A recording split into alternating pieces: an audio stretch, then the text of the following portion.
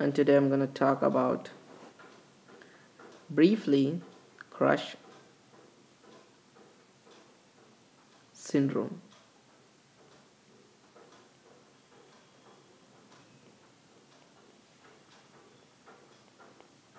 Okay, what's the crush syndrome is nothing but it's a massive crushing of the muscles. Okay, when does it take place, you tell me? When there is earthquakes, air raids, bombing, mining blasts, such accidents, right? Major accidents that can lead to crush syndrome. Okay,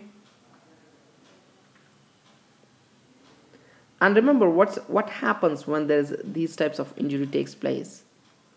When there's a crushing of the muscles, there is a release of what you call myohemoglobin into the circulation. Myohemoglobin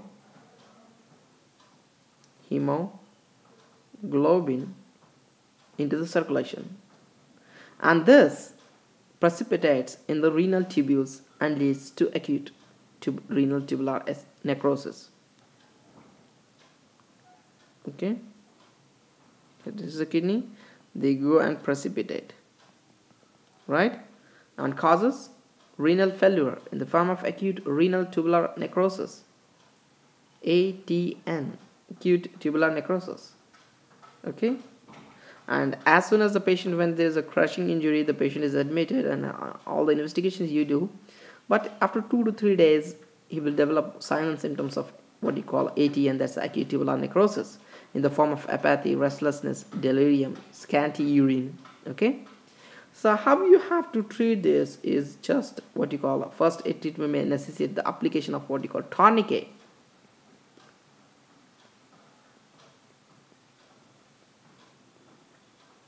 Tourniquet, which is gradually released so that the deleterious substances are released into the circulation in small amounts. And once the patient has developed what you call acute tubular necrosis, then you have to treat accordingly. Okay, so this is about the brief discussion, and this is not an important topic for USMLE. Thank you so much for watching this video.